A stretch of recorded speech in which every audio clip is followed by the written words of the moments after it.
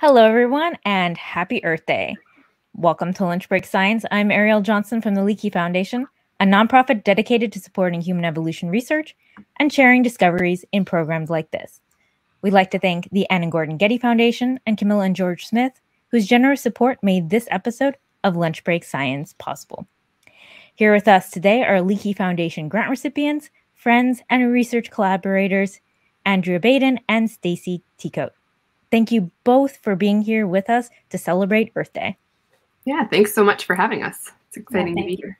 Yeah, it is. Andrea is joining us from New York, where she is an associate professor of anthropology at Hunter College, NICEP faculty at the CUNY Graduate Center, and director of the Baden Primate Molecular Ecology Lab, and also the Randomofauna Ruffed Lemur Project in Madagascar, where she studies black and white lemurs. Andrea looks at how landscape influences their distribution, migration, and gene flow, and how genetic relatedness can help explain social behaviors that are complex. Stacey is joining us from from Arizona, where she is an associate professor at the University of Arizona, and the director of the Laboratory for the Evolutionary Endocrinology of Primates. I got that one. Okay, good. And the Randomofauna Red-Bellied Lemur Project in Madagascar, where she studies, you guessed it, red-bellied lemurs. Stacey looks at the behavioral and physiological strategies that are used to cope with environmental change and allow individuals to survive, grow, and reproduce.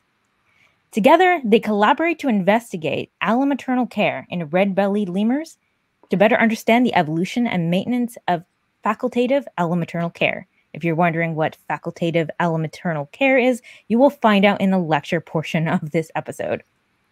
On this map, you can see their research sites in Randomofauna National Park, which is a UNESCO World Heritage Site in southeastern Madagascar. Today, they'll be discussing their collaboration, their respective projects, and lemur conservation. Before we hear from them, though, if you are watching us live on YouTube, Facebook, Twitter, or Leakey Foundation Live, you can submit questions for them anytime in the chat, and they'll be answering those questions during the episode live today. So be sure to get those questions in early. The earlier you get them in, the more likely they will be able to answer them live during the episode. So this is our first Lunch Break Science episode, believe it or not, where we are talking about lemurs. What do lemurs have to do with human evolution?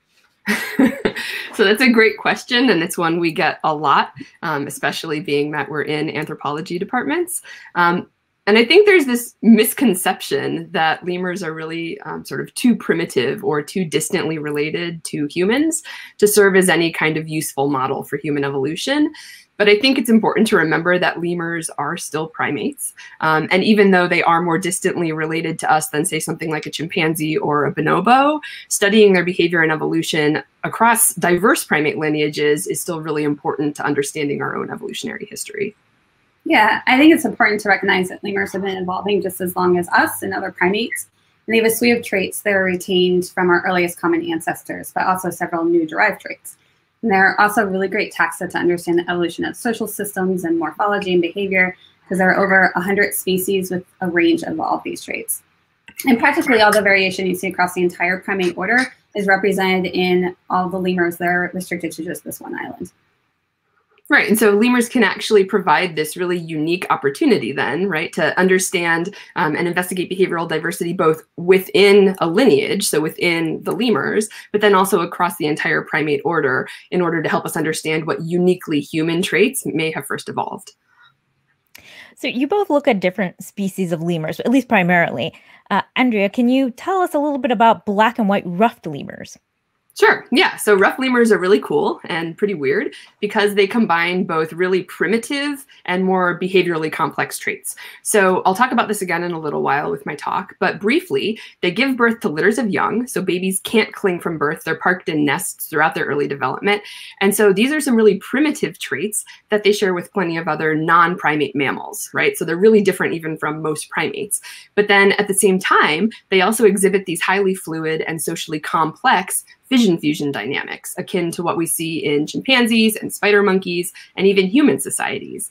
And so this makes them a really interesting model for studying social evolution more broadly, but then also human and non-human primate behavioral evolution and what it actually means to be human. And so, you know, rough lemurs are unfortunately classified as critically endangered by the IUCN. So experts estimate that there are fewer than 10,000 of them remaining in the wild. And unfortunately, it's really hard to get better estimates of their population size using traditional methods because they're so patchily distributed throughout the eastern rainforests. But what we found is that we can actually use molecular techniques, so things like Bayesian skyline plots, in Ranomaphon at least, to estimate their effective population size. And so this is essentially the number of adult breeding adults within a population. And we're finding that really it's quite a bit smaller than current estimates suggest. And this decline probably began within the last 2,000 years or so. Well, Stacey, would you tell us a little bit about red-bellied lemurs? Yeah, sure. Red-bellied lemurs are a little bit different, really different actually from rough lemurs. And they live in little family groups with a tightly bonded pair of adults and their offspring. And they usually have one baby at a time, but they also have twins quite a bit too.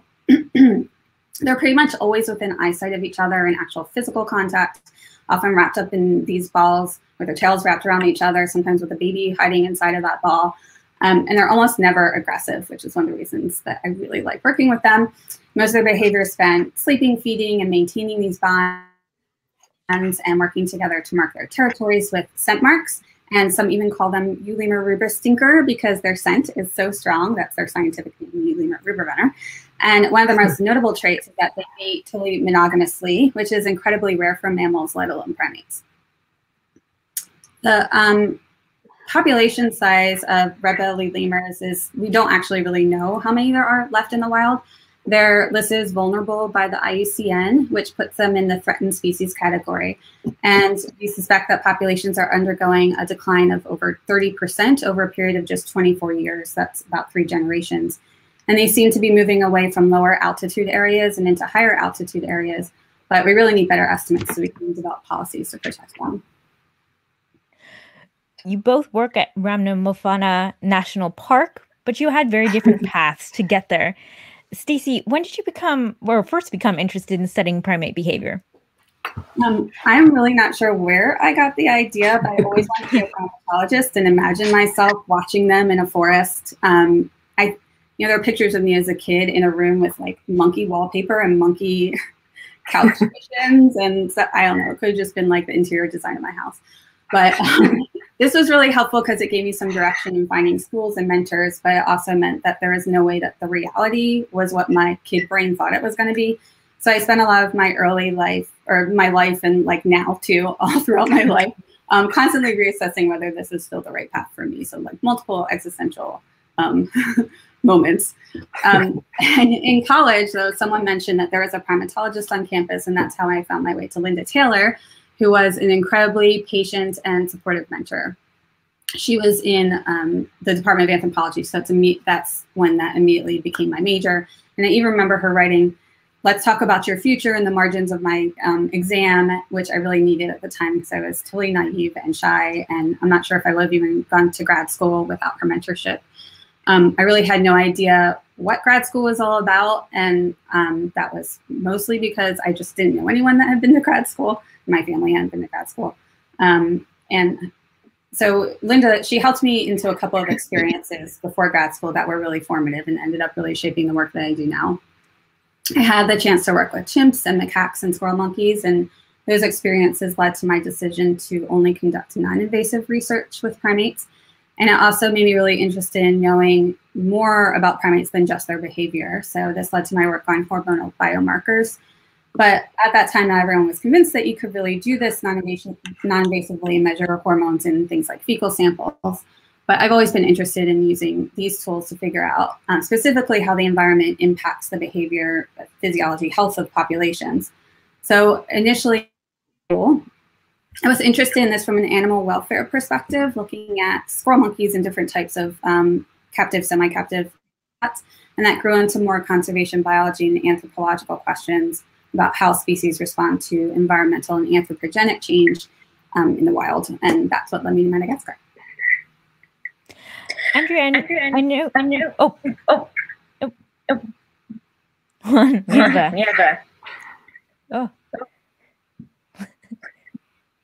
We have a. Oh, okay. I think we got. No, it's still. Let me. Is this okay? Andrea, I know you fell in love with lemurs early on. What was your path to studying primates? Yeah, so, as a kid, I grew up in what was at the time rural Florida. It's not so rural anymore, but basically we backed up to the Everglades. And so most of my childhood was spent playing in cow pastures and exploring the woods behind my house. And so, even from a really young age, curiosity about the natural world, it's always been there. But I don't think I really appreciated how influential those experiences were until much later on. And so, unlike Stacey, I had no idea what I wanted to do with my life until well into undergrad. I knew I liked teaching. I knew I liked writing. I loved art. I liked being creative, just sort of generally. And so that led me to really bounce around through a bunch of different majors early in my undergraduate career. So, I started with elementary education, then switched to art photography, realized I wasn't good enough at that, switched to photojournalism. And nothing really seemed to stick. Nothing felt quite right to me. And then I ran into Linda Taylor, right? So funny story. We didn't know each other at the time, but Stacey and I both went to the University of Miami for undergrad. And so I think that Linda really was a driving force in both of our earliest academic careers. So in my case, after taking a gen ed course with her, she recommended that I reach out to Pat Wright and do her study abroad program in Madagascar. And it was really that trip that changed the trajectory of the rest of my life. And so, it was there that I realized that rather than just photographing the animals or writing these, photojournalism stories about them, I much preferred to actually study them and try to understand them and try to protect them. And so I immediately came home from that experience. I changed my major, and that's all she wrote. I basically started down this path toward becoming an anthropologist. And so once I made it to grad school, I immediately became interested in theoretical questions about social evolution. And so, the work of people like Joan Silk and Susan Alberts and Jean Altman were really inspiring to me.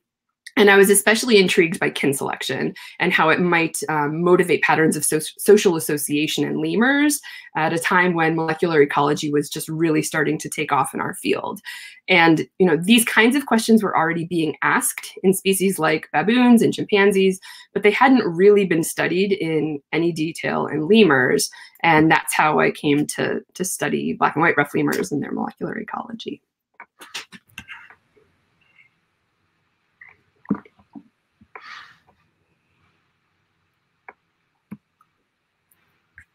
Can't hear you. Madagascar is an amazingly beautiful place of incredible biodiversity. What were your first impressions of being there? For me, Madagascar was the first place that I traveled to outside the US to study primates. And because I've been hoping to do this for years, I was super excited about the trip. I really didn't have a clear idea of what to expect. I remember preparing immensely in terms of what to buy for my trip, but really had no idea. And on my first trip, I really didn't see very much of Madagascar. At the time, it was about a 12-hour drive from the capital to Ranamophon. So I had all day to just view the scenery during that drive. But by the time we arrived, it was really late and dark, and I couldn't really see where I was. And I was dropped off at the park entrance and hiked in by flashlight. And when I woke up in the morning, it was just this really magical and energizing place. And I think it was my first time in a rainforest. So it was just totally new to me. And I had no idea how things worked. Once again, I felt really naive in the situation I put myself in. I was really grateful for my research assistant who came from the US but had been to Madagascar before, and Telu Albert, who was my guide and teacher. Albert grew up in the forest and worked with my advisor, Deborah Overdorf, and now we've been friends and working together for over 20 years. He was incredibly patient with me. I think I had to take more hiking breaks than he was used to because Ranamophon is not flat. It is really a difficult place. And this was definitely a mental and physical challenge that his patients helped me overcome. And he also taught me how to find the lemurs, set up botanical plots, collect fecal samples, pretty much everything that I needed to do. And at the time, the Center for Bio Research Station wasn't there. So we literally spent all of our time in the forest, working and living there, living in tents, except for an occasional trip into town to grab a can of tuna fish. So the rainforest was really my first impression of Madagascar, the whole country. And so for me, having been there as an undergraduate study abroader, my first impressions as a grad student were I was totally overwhelmed. So the transition from going from a study abroader where your hand is essentially held throughout the entire process, and you're basically just told where to go, when to show up, right? And you're kind of like an eco-tourist at the time. So it is just being able to take it all in.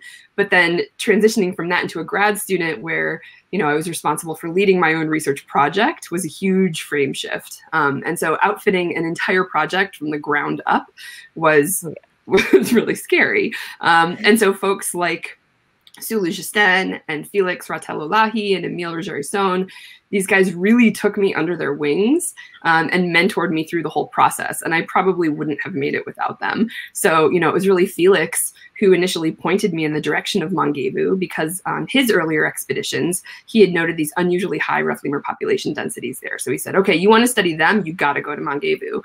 Emile led me on my first expedition to the site. He helped me with my first ever capture seasons. He, along with Talata Pierre, taught me all about the history of the park, and we had these amazing conversations on, at that time, it was like a 9-hour hike to get out there for the first time. And so it's like, what have I done? Where are we going? And Emile's quote was always, only one more hour, right? And so that became our joke, was like, oh, 1 more hour, Emile, right? And then Justin, I mean, he's basically my dad. He told me I'm like his sister. So I'm like, wait a minute, I'm not that old. but like, he's like my dad. And he really, he introduced me to everything. He helped me establish the site. He did all the transects. I mean, everything, like helped me find the animals, and then worked with me for the next 3 years to really get the project established, to get the site established. And to this day, 15 years later, I still go to him for advice and support. And so, to circle back to your original question, I'd say my first impression and my first field experience was really challenging. And I had lots of growing pains I had to work through, but it all worked out thanks in large part to the colleagues in Ranamafan who have essentially become like a part of my extended family. When did the two of you first meet? Yeah, so Stacey and I first met at that same time. So it was my first field experience as a grad student. And then Stacey was just winding down her dissertation research. So she'd already been there for over a year. And if I remember correctly, we only really overlapped for a couple of weeks. And that's in part because her work was in Vatu, my work was in a couple of different sites. And so we'd go out on our expeditions, come back, reconvene at the main research station at CVB, and that's when we'd hang out. But even still, I think, 2 weeks, 3 weeks that we saw each other, we became really close really quickly. Yeah, in the field, you go through everything together. So it's like time is accelerated and you have all these shared experiences that bond you. And that really set us up for this friendship that I think it's been 15 years, Andrea, I just counted. Yeah. And, there are a lot of vulnerable periods throughout academic life. And one of the most vulnerable times is when you're a grad student. And that's a really important time to have a support system. And we ended up being that for each other. I think every conversation that we have has a little bit of the personal and the professional built into it. And when I was a postdoc at Stony Brook and Andrea was a grad student there, we were able to grow that relationship into professional collaboration too, including some of the work we'll talk about today that was actually funded by the Leakey Foundation.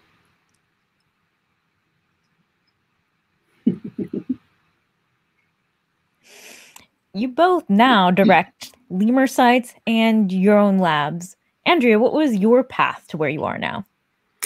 Yeah, so since my time as a grad student, my research focus has really diversified into work that's both collaborative and integrative, and it intersects with primate behavioral ecology, molecular ecology, and conservation.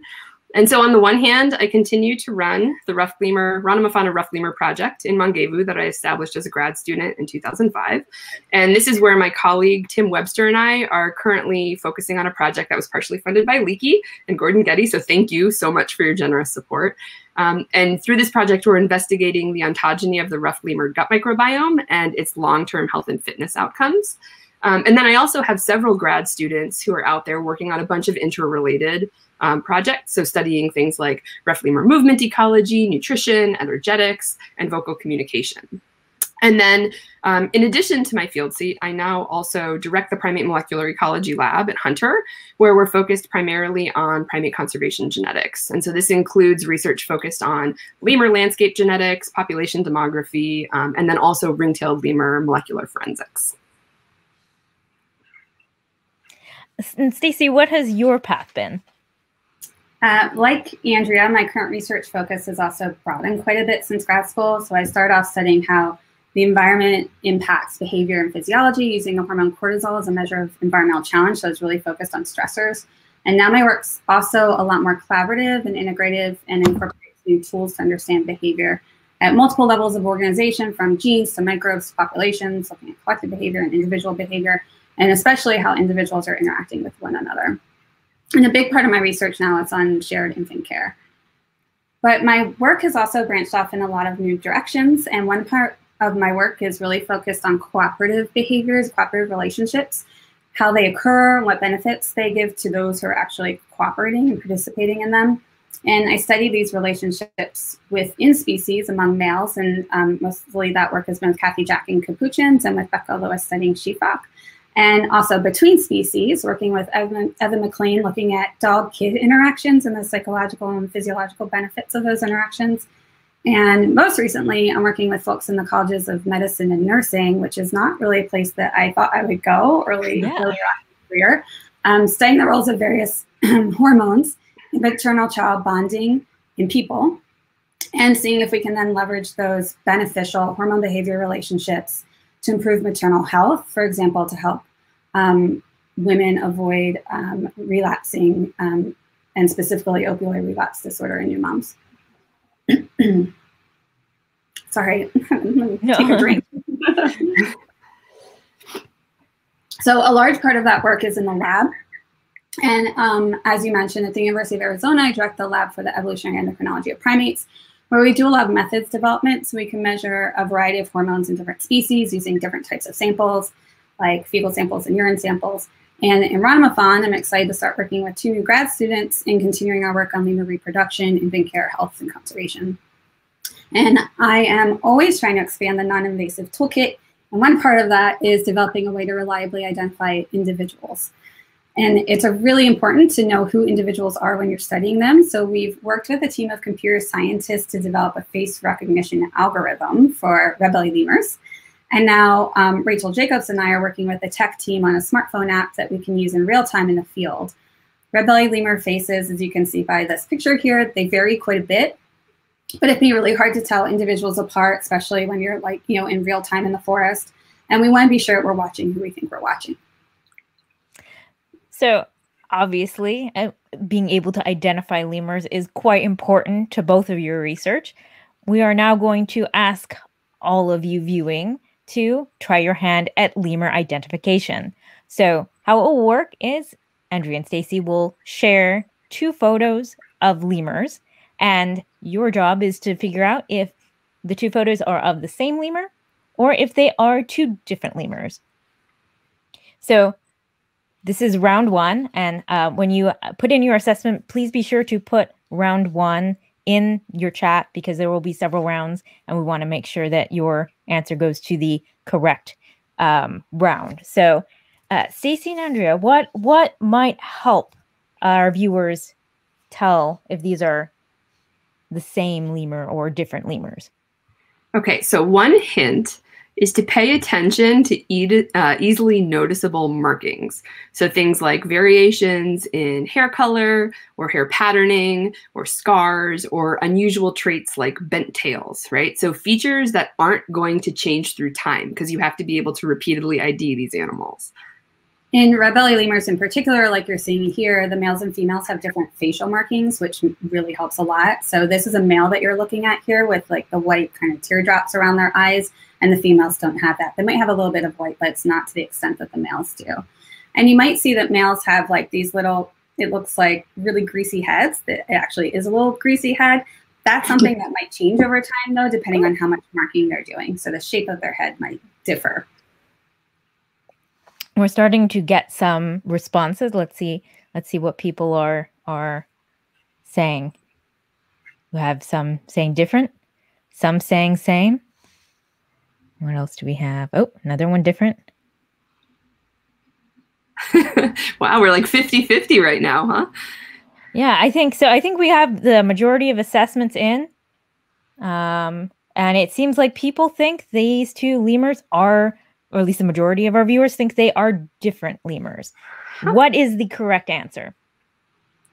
Wah, wah. They are the same. Okay, now we're going to go to round 2. Okay, we're going to show you another set of lemurs and see, are these two lemurs the same lemur or are they different lemurs? Submit your answers in the chat now. So this lemur does not have those white markings around the face.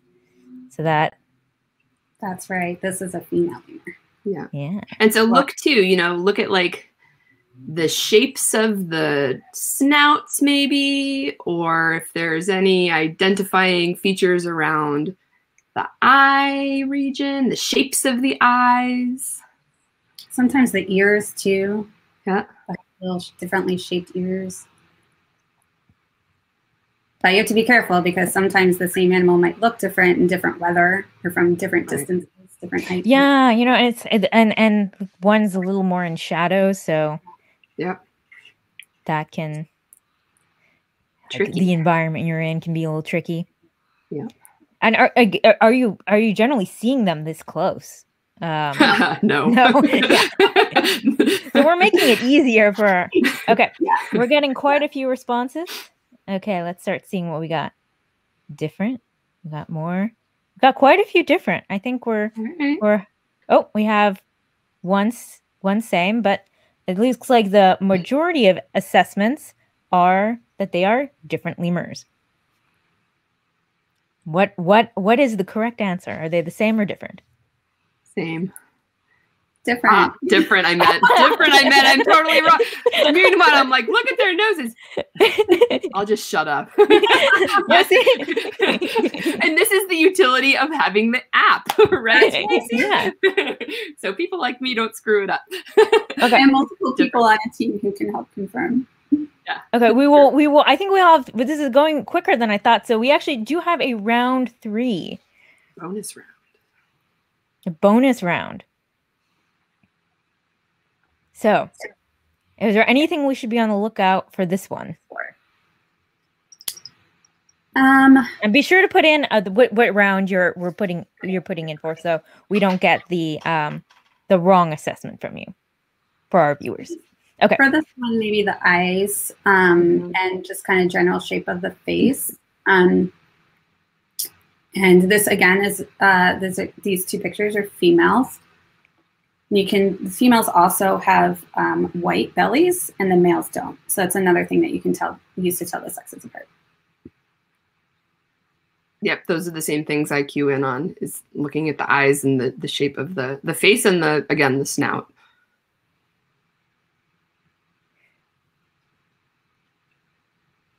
Okay, we're starting to get some responses.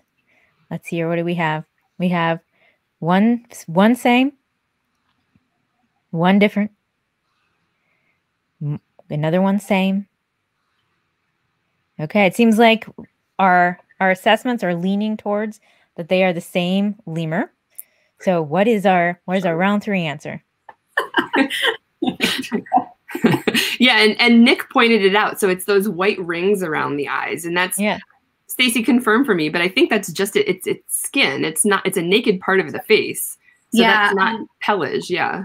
Yeah, especially the males, that those really beautiful like white spots, that's just skin. So like, yeah, the hair is not growing there. Yep. Well, that was a fun activity, and it was actually trickier than I thought. Actually, I had to right before the episode, I had to like double check to make sure we had the correct answers because I wasn't 100% sure myself. So, but I'm not really excited to hear more about your research. Before we turn over the virtual floor to you, I just want to remind our viewers, if you're enjoying this episode, to be sure to subscribe to our YouTube channel and follow us on Facebook and Twitter to be sure to get reminded of upcoming episodes. So now let us turn the virtual floor over to the two of you and hear more about your research. I'm very excited about this. So Andrea and I both study maternal care, which is when infant care is distributed across several different individuals. And it can include behaviors that require a lot of energy, like babysitting and nursing and carrying, or other less expensive behaviors like grooming or just like holding and huddling with the infant. Because primate moms nurse their infants, they're typically responsible for most of the infant care in mammals. So this is one way to reduce that energetic burden for moms distributed across several individuals and increase the energy put into infants from all these other individuals. So it's hypothesized to lead to higher reproductive rates in primates. Moms can reproduce faster, and over a lifetime that adds up to more births. And early comparative work found support for this in primates, but that work either totally excluded lemurs from the analyses or categorized all of them as having exclusive maternal care.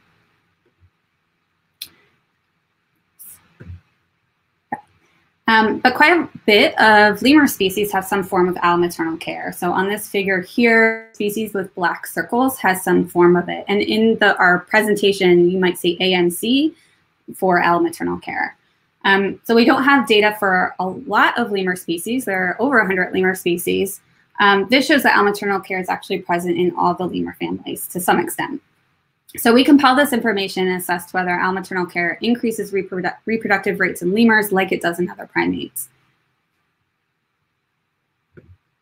But we did not find this for all lemurs. So since lemurs have strictly timed reproduction and most reproduce only once per year at the same time every year, it might actually be impossible to change the pace of reproduction. So instead, the benefits might just be higher infant survival and not faster reproduction. This type of comparative study that we did, where you have a single value for every species that you're looking at, actually swamps out individual variation, giving just a single mean for every species. So when we're talking about species that have facultative allomaternal care, where it sometimes occurs, but not everyone does it all the time, then you kind of tend to have lower values for each of these species. So we knew that we had to use another method to better understand the evolution of allomaternal care in species with facultative care. So we were interested in zooming in on individuals to see what could explain individual variation. So we focused on red-bellied lemurs because I'd seen siblings and dads carrying infants before, but didn't really know what was going on there, hadn't studied it. And this picture on the left shows a dad with an infant. Now you guys know that's the dad with the teardrop eyes. And then there's a tightly bonded pair on the right. These are parents. Oops, I lost you guys. There you are. All right. Red-bellied lemurs have some tricks up their sleeves for dealing with the cost of reproduction. So like other lemurs, they have really strict seasonal breeding, and many species time reproduction, so food is around and supporting them throughout reproduction. This figure shows the number of red-bellied lemur births in each month of the year. And they have a birth peak from September to October or November. It kind of shifted more recently. And everyone gives birth in the community around the same 2 weeks. But this figure shows that they also have a little bit of flexibility. And this is more flexibility than we've seen in other lemur species. And we've seen them give birth in 8 different months. And this was over a course of 15 years, not consecutive years, but combined data. But this timing is really important because when they do have babies out of peak season, they're not successful at all. So this figure shows that 80% of infants born in the birth peak survive, while none of the infants born outside the peak survive. So there's really strong selection for them to time it right. So this is what that looks like. If they time it right, weaning occurs when fruit is abundant. And this shows fruit availability throughout 19 months. And the weaning period is highlighted in gray. And this is all from Ranamatham. And this is a time when infants are starting to feed independently and moms are recovering from feeding and carrying and growing infants. So having fruit at this time is really important. But that means that birth occurs here when fruit is scarce. So this timing leaves infants vulnerable for a few months after birth, and that's actually when we see most of the infants dying within the first few months of life, well before food even becomes abundant. And we know that this is a challenging time. So when I was a grad student, I collected fecal samples to look at the hormone cortisol, and this can help identify periods when energy is needed because of stressors in the environment. So elevated cortisol levels indicate some kind of a challenge. And the boxes here show fecal cortisol levels in adults in 19 months. And here is how it coincides with the birth season and with fruit availability. So this is a really challenging period for these guys. Babies are born, fruit is scarce, and adult cortisol is really high. Actually, it's highest out of the entire study. So we wanted to know if maternal care behavior could help during that period between birth and weaning, and we started by documenting who does it and how much, since we just didn't really know that much about it yet. And the behaviors we focused on were carrying, grooming, playing, holding, and huddling. And this is a picture of huddling here where they're all curled up in that ball. And we also calculated a composite score called total maternal care. So you'll see something called total AMC, and that's just everything combined. Maternal care could be a strategy to help buffer moms at this time. It's pretty substantial. Dads are in contact with their infants as much as human dads are, which is a lot, about 27% as much as moms. But there's a lot of individual variation, which we think is part of the coolest thing here. So here's just a sampling of carrying behavior in dads. And there's data from 2 years here, so you'll see a couple dads repeated. And you can see it, some dads carry a lot, even more than the average mom, like Tolstoy here. And some dads carry really minimally or not at all, like Helsinki. There's a little bit of variation across years, even within individuals. And there's a lot of variation in other behaviors that we measured as well. So we don't know what that individual variation is tied to in terms of maternal condition, the condition of the caregivers, condition of the infant, other factors like the state of the environment. And so we started to explore this by looking at hormonal differences that can facilitate paternal care. So we're honing in on dads here. And we know that hormones change in moms during two types of interactions with their offspring in particular. First, when they're cooking them, so they're gestating and they're nourishing them, their babies are growing. And then afterwards, after the infants are born and they're interacting with their infant, so in response to that interaction. And there's some evidence that this happens in dads too. And we wanted to know what hormones were doing when dads were expecting infants and then afterwards when they were interacting with them. And we were interested in several hormones, but I'm going to focus on two in particular, estradiol and androgens. We measured estradiol because in moms, it increases responsiveness and sensitivity to infants, and it elevates during gestation in men and tamarin monkey dads. And these are species where dads almost always provide care for their infants, or there's been like strong selection for that, potentially to prepare them for the birth of their infant. So it's thought that these hormonal changes during their mate's gestation prepare them to start caring for the kid as soon as they're born. And here we found that also elevates prior to birth fourfold in red-bellied lemurs, which I think is notable because there's so much variation in paternal care. So this also occurs in a species where they're not obligated, there's not obligate paternal care, but it's more facultative. So we have this nice increase when their partner's gestating, but then it just decreases after the birth of the infant. So it really isn't associated with short-term changes in behavior in response to interacting with the infant. We also looked at androgen levels, and androgens are hormones like testosterone that often are associated with behaviors like aggression, and they decrease as men and other species with a lot of paternal care transition into fatherhood. And so these drop as they transition from potentially seeking mates into taking care of kids. So it's also thought that it would be a waste of energy to maintain really high levels when investing in kids, and that aggressive behavior isn't really a desirable thing to have when you're interacting with kids either. But we know less about acute changes associated with care behavior or how androgen levels change due to interacting with the infants. So we thought that the more maternal care a male performed, the lower his androgen levels would be. Here, just pay attention to the highlighted line, that's dads. We had also looked at siblings, but we're just gonna focus on dads here. And this shows that there's actually a positive relationship where you have an increase in androgens with an increase in maternal care. And we can look at specific behaviors to understand this a little bit better. Going back to our 5 specific behaviors, androgens androgens actually did decrease with more carrying, with a negative estimate here. But huddling, shown here, and even more so grooming, have very strong positive relationships with androgens. A 1% increase in androgens was met with a 1% increase in huddling, but 19.2% increase in grooming. So we think that this is because there's likely a decrease in androgens once they pair up, so once they transition into being paired and becoming dads. But within that lower range, lower or higher androgen levels might facilitate different types of care, like nurturing care types of care versus protective types of care. So how do you raise a red belly lemur? They really need to have babies during the birth peak. That's not really flexible in terms of the success of the infant.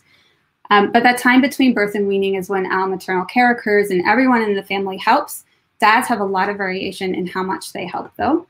And this could be facilitated by hormonal changes during their mate's pregnancy and later in response to interacting with the infant. And this has led us to a zillion more questions that we're continuing to ask with this species.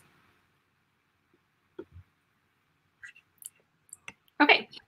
And so now if we return to our original study, you'll remember that we didn't find evidence that allomaternal care improves reproductive output in lemurs in the same way that it did in other primates, with the exception of parking and nesting species. Where reproductive output did actually improve.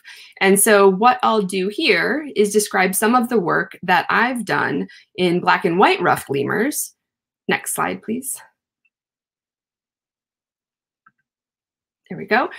So I'll describe some of the work in black and white ruffed lemurs that may help to explain some of these results. So ruffed lemurs have a really unusual form of allomaternal care that really sets them apart from most primates. So while ruffed lemurs are seasonal breeders, they exhibit a very different strategy of reproductive timing from red-bellied lemurs, and this is something that we call boom-bust reproduction. And so in this system, females are capable of reproducing every year, so they could have an interbirth interval of 1, right?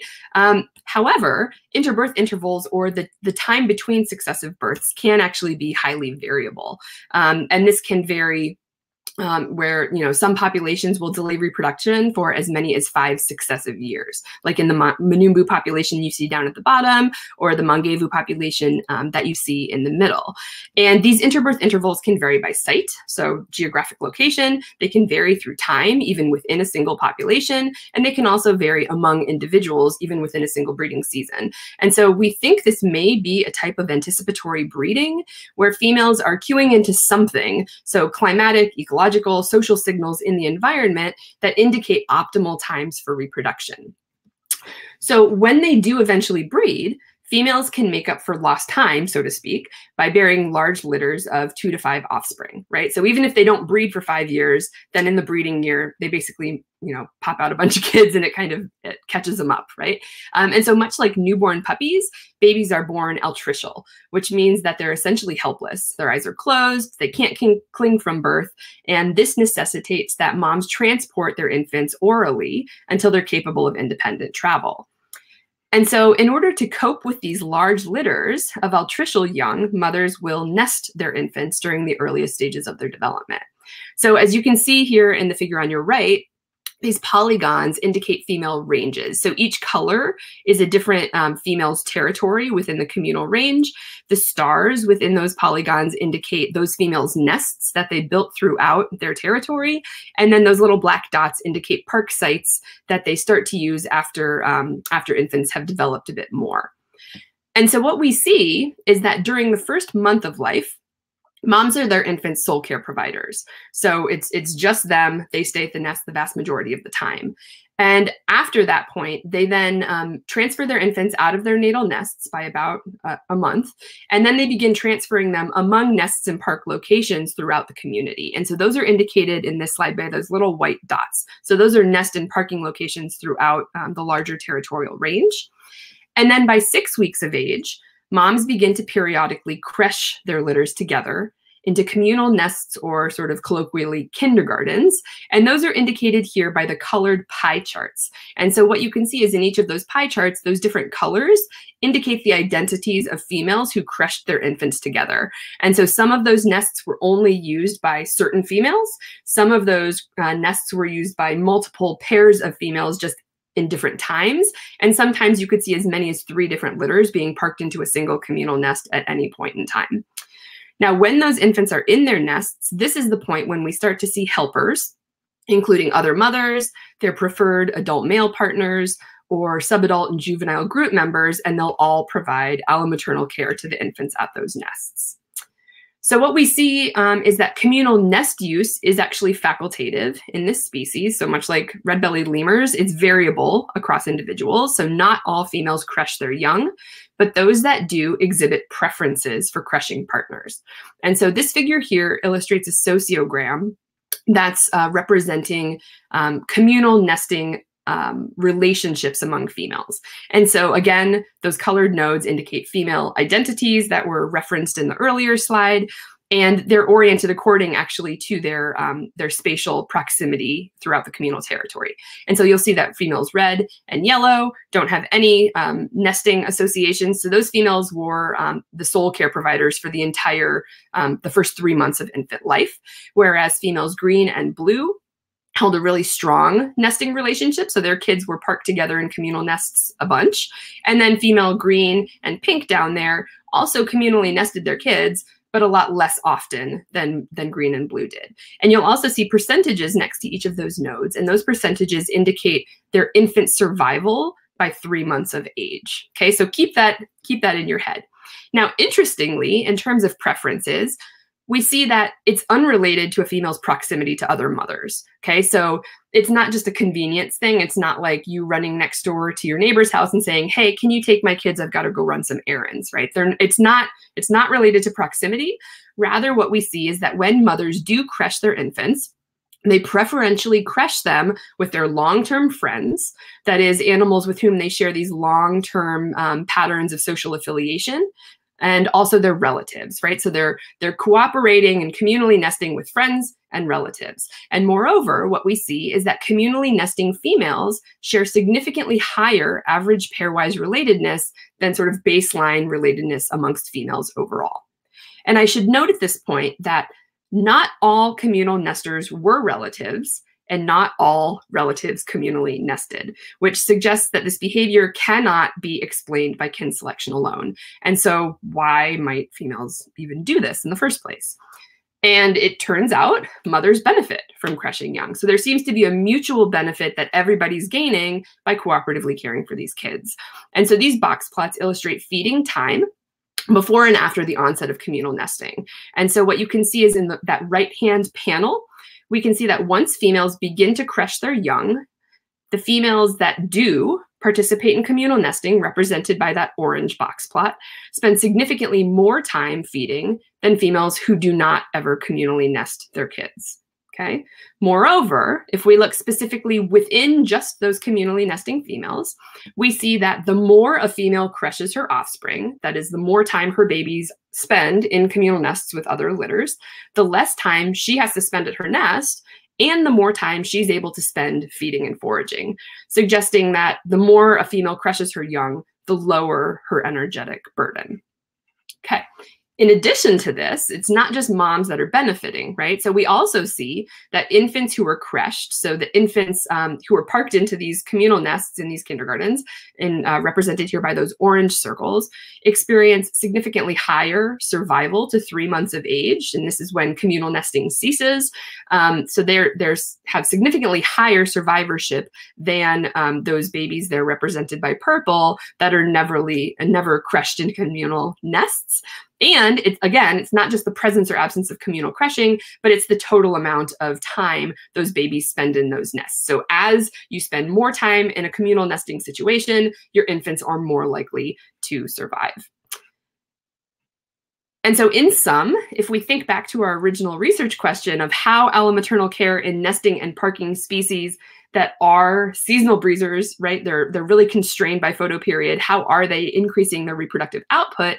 And it seems like, at least in the case of rough lemurs, they're employing this anticipatory breeding strategy where females will synchronously bear litters of altricial young, which they will then communally rear in these shared nests. And then this ultimately improves infant survival during these really rare reproductive events.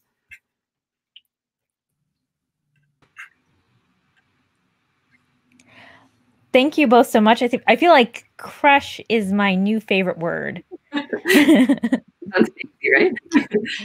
So both red-bellied lemurs and black and white ruffed lemurs are threatened species. What are the biggest threats to them that they're facing? The largest threat is habitat degradation. And on top of that, Madagascar is consistently ranked by USAID as one of the top 5 most climate vulnerable countries. Both of us have conducted studies predicting the effects of climate change and habitat loss on lemurs. And we found they'll have devastating effects on the density and distribution of species. The map that you'll show in just a second shows, that one shows projected forest loss with strict protection of parks on the left and then relaxed protection of parks on the right, and suggests that as much as 97% of Madagascar's eastern forest will be lost by the year 2070. Maternal care, though, seems to be a pretty good strategy that affords them some flexibility, and we think this will be particularly important in the face of rapidly changing climates, rapidly changing environments with increased habitat degradation, where genetic adaptation isn't likely to help them keep pace in terms of responding to these rapid changes. And how is conservation incorporated into your research? So because a lot of my work is these days, it's really integrative and it is really collaborative, it really allows us to approach conservation issues from multiple different perspectives. So for instance, that map you just saw comes from recent work from myself and Tony Lynn Morelli and colleagues that has really allowed us to identify potential climate refugia, which is, areas where 50 or 70 years from now, they may still provide some suitable habitat for ruffed lemurs. And so with that information, we can recommend these areas for formal protection. In addition, much of the ongoing work with my grad students will be used to study patterns of rough lemur occupancy, meaning are they present or absent from forests in response to forest regeneration. And that can be used to guide reforestation efforts in the region, particularly in important areas of rough lemur gene flow. And then finally, as you can see here, I'm also collaborating with some really great nonprofits on several other projects, including those that use our genetic results to inform translocation efforts into the Batampana Park as one example, and also to help curb the illegal pet trade of wild ring-tailed lemurs. For me, so much of the success of Ranamafan National Park is due to the tour guides and research technicians there, who in some cases grew up in the forest and in many cases have worked there for decades and have incredible expertise covering everything in that forest. Unfortunately, our current structure of how scientific knowledge is shared excludes a lot of people with a lot of expertise. So one of the projects I've been able to work on during the pandemic is a storytelling project to preserve that ecological knowledge and provide a platform to share it through radio broadcasts and video vignettes. And we recorded interviews on Zoom. So this was a project that we were able to do during lockdown, and they're now in the editing stage. And they'll be shared in Madagascar during a movie night in town, we hope, and on the radio, and also on the Ranamafan Tours website and the Center Valpio YouTube channel.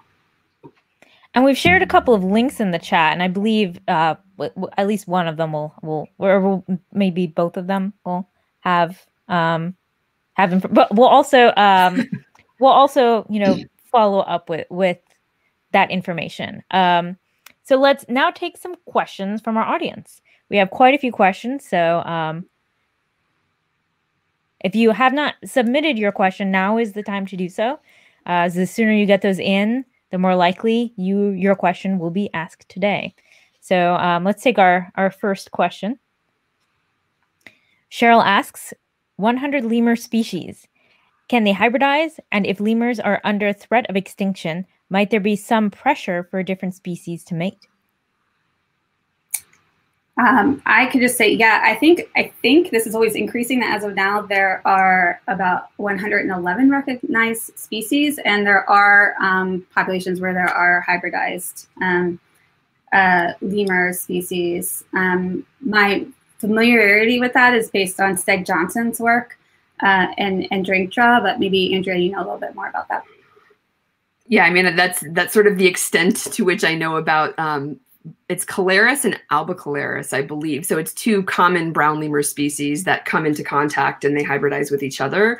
I think, though, the bigger issue than species sort of feeling like pressure to hybridize with each other is that they aren't going to even be able to necessarily come in contact much longer because of all this forest loss. What we're seeing in rough lemurs, certainly, but also in lots of other animals, is that they're becoming completely isolated. So they're becoming these island habitats where gene flow is completely restricted and animals are only interbreeding with each other, so that you're actually seeing lots of interbreeding within a species that can lead to lots of problems down the road. But it's a good question. Yeah. Let's take our next question from the audience. So Nat asks, there's some evidence for house mice that females show strong preferences for who they communally nest with. Are there particular attributes that drive female-female partner preferences for nesting in ruffed lemurs? That's an awesome question. Definitely something I'm interested in continuing with. I mean, we do know, so they're some of them are relatives, some of them are friends. So that does seem to be motivating those social nesting situations. But there are plenty of other things that might drive that. I don't know the answer just yet.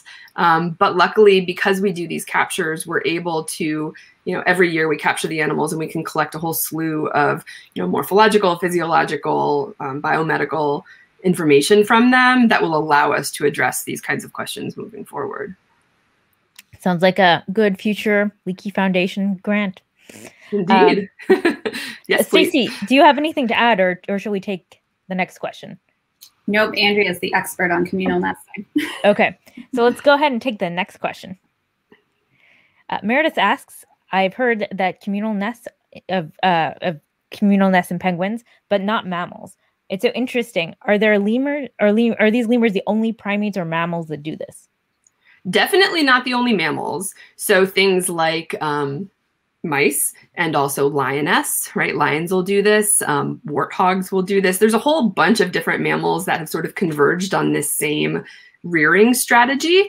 And what was the second part of the question? So it's not just mammals. And then within lemurs, rough lemurs do it. And then it seems like the only other species that maybe does this is mouse lemurs. So maybe the mouse lemurs, maybe the fat-tailed dwarf lemurs. And what's cool about that is that they are also litter bearing. So it doesn't seem like you really see that same sort of strategy where all of the females are synchronizing literally to within like 3 days of each other in terms of mating, and then all having babies within 3 weeks of each other. And so that's unlike Stacey's stuff where you see a whole bunch of variation throughout the year.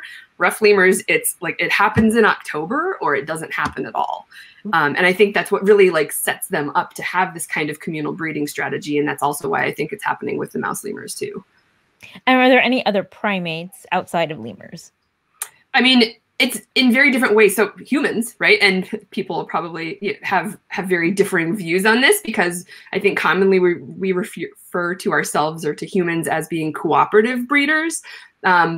But I think actually cooperative breeding is a very different kind of system. And that's what you see in callitrichine monkeys, for instance, where you've got a dominant female who's breeding and there's reproductive suppression of all of the other females in the group. And then you've got variable care by offspring and dads. But with communal breeding, that's where multiple females are breeding at the same time. And then, it takes a village to raise a child. Like that's the same idea, right? Rough lemurs raise their children as a village. And so I think humans are another example within primates of communal breeders. Let's take the next question from the audience. Here, H asks, what is the COVID-19 situation like in Madagascar? You want to field that, Stacey? Sure. Yeah, it's not great right now.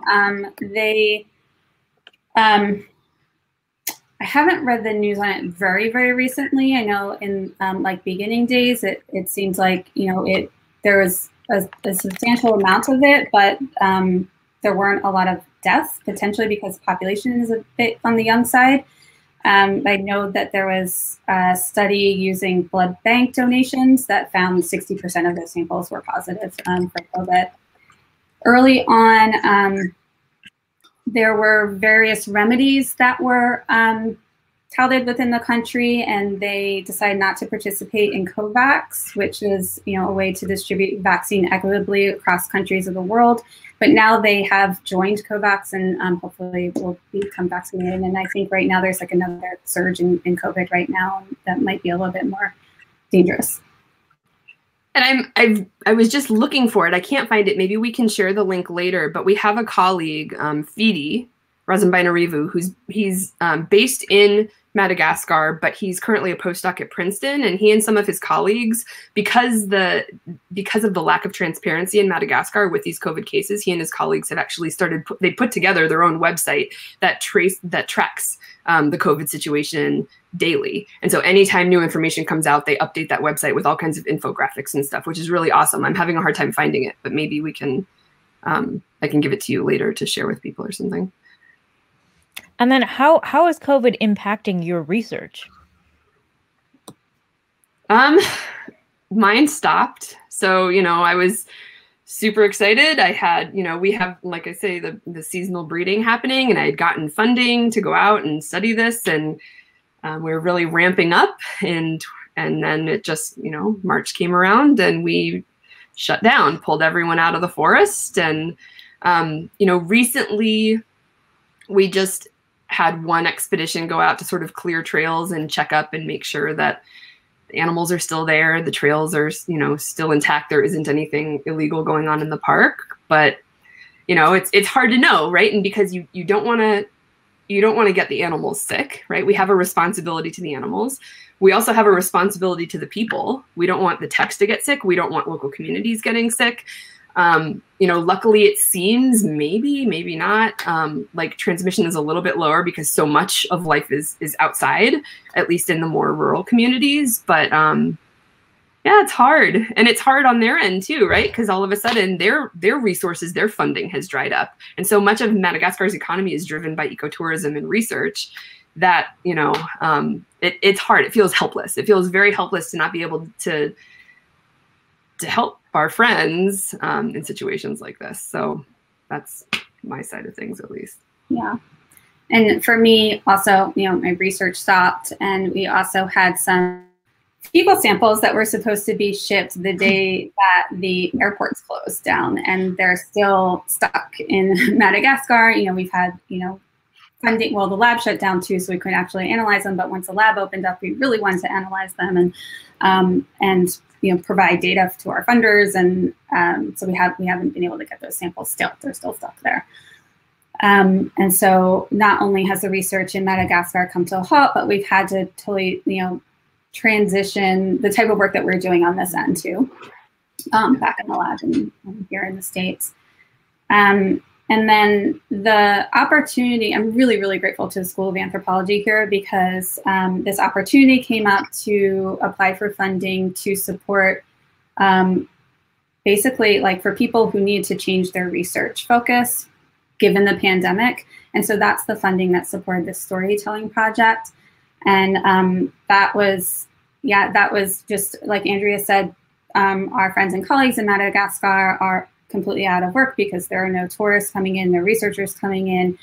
They're able to do, some work, but it's not, don't have the study abroad groups coming and things like that. And so this was that storytelling project was one way that we could still do something, which I think is actually a really important something too. Yeah. But yeah, we're, I have 2 new graduate students this year, and our plan was to go to Madagascar in the summer so they could get going. And so it's really had an impact on their, trajectory in graduate school, as well as graduate students that we work with in Madagascar. Thank you so much for the update. We have a couple more questions. Alba asks, This is an amazing talk. I have a bunch of questions, mainly about red-bellied lemurs. Do subadults disperse? Do you know of any ecological constraints? The subadults do. So about 3-ish years old, there's a little wiggle room there. Then they leave, and the pair maintains that same territory. So kids will like come and go, with parents stay there. Ecological constraints on dispersal, maybe. So one of the drawbacks to doing totally non-invasive research is that, well, there are a lot of them. There are a lot of questions I had that I just can't answer. And dispersal, like what happens to animals when they leave the group, is one of them. So we don't have radio collars on them, so we can't track them. This is why we think individual ID will be really important. If that app can actually help us identify individuals who have left and then come back years later, or we just discover them later.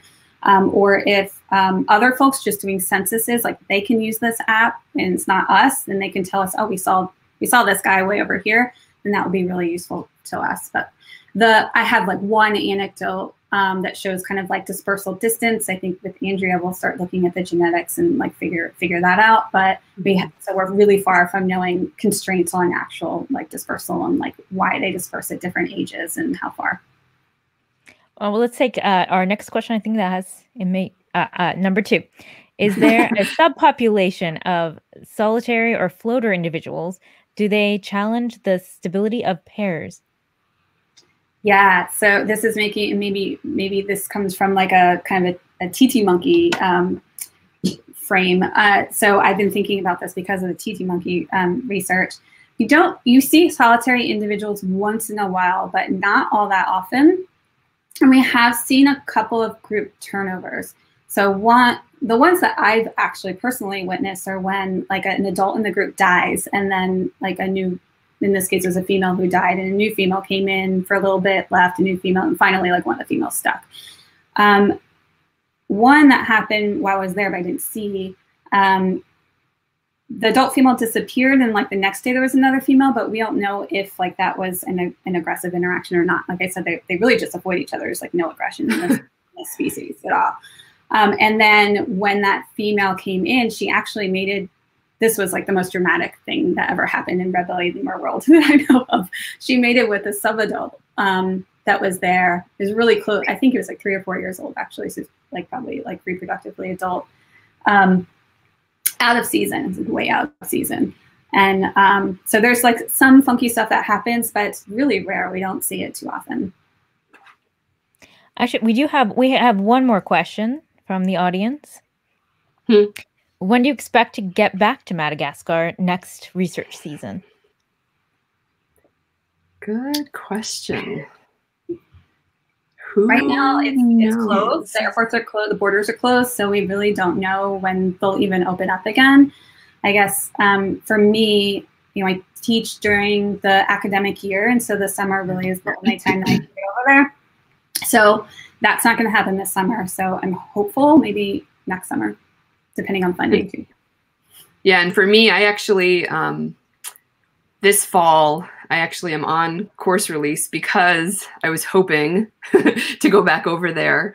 I'm fully vaccinated and all these things, like hoping to get there just to get something going, or at the very least bring over some receivers and just bring over gear, bring camping equipment, right? Like anything that we could use to collect data. But again, like Stacey mentioned, it's totally dependent on borders opening, and also, what is the responsible thing to do as researchers? Like we all need to be responsible. So yeah, I don't know. But yeah, if it's not this fall, then next summer, probably. My last question for you both is, do you have any advice for those watching who might be interested in pursuing primate behavior ecology as a career?